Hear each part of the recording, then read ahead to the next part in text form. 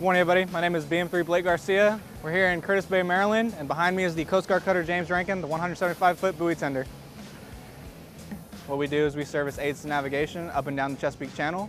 It allows for the mariners up and down the channel to have safe travels, and we bring the buoys on board, service them, make sure that there's nothing wrong with them, put them back in the water, and then we're good to go.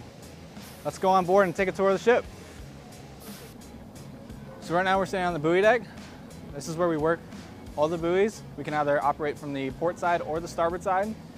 What we do is we come up alongside the buoy, bring it on board, inspect the buoy hull itself, inspect the chain, make sure it's not tangled, and inspect the rock at the bottom to make sure that the buoy won't break loose and be free throughout the Chesapeake Bay.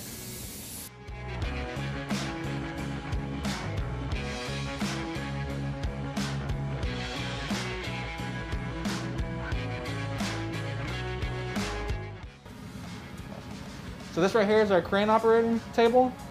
And so for this right here is our boom.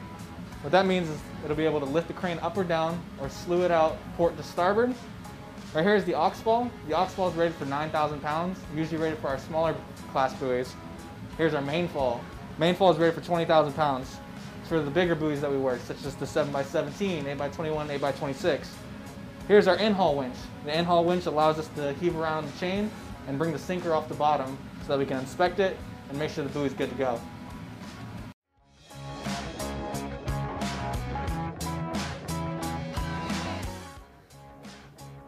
So this right here is the bridge of the James Rankin. This is where the deck watch officer will be driving the boat, and we'll also have a qualified quartermaster of the watch up here navigating us. This is where we will drive onto buoys. The quartermaster of the watch, otherwise known as the QMO, will start verifying the aid to make sure it's actually on station using different documents provided by local notice to mariners. The deck watch officer will drive close enough to the buoys so that the riggers on deck can actually start working the buoy. And when we're approaching a buoy, what we have to do is we need to do multiple amounts of things. We'll need to be needing to verify the aid, and the deck watch officer will be driving onto the aid, allowing the riggers to start doing the work on the buoy deck.